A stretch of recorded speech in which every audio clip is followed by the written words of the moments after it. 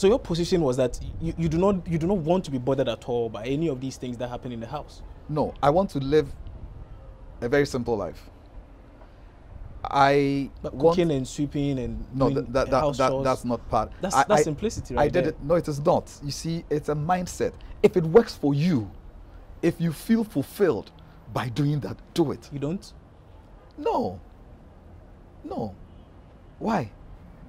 If the means exist for it to be done, why should I do it myself? Let me ask, will you walk to Kumasi? I'm not sure I will. Good. But if you decide to walk, then it's a choice. It ought to be a choice. It ought not to be an imposition.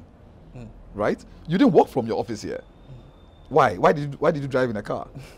But years ago, you might not have afforded the car you drove, so you probably would have walked there, or taken a taxi up to a certain way, or taken a truck, or probably walked.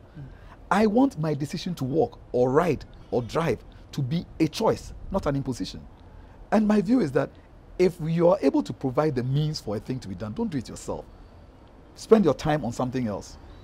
And so why would I pick a broom or a brush to sweep unless I want to?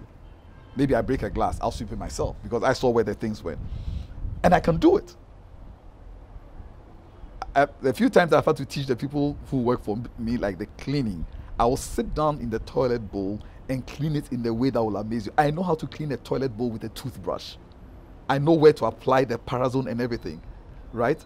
But I've taught you how to do it. Why would I do it myself? It creates employment, so I won't do it.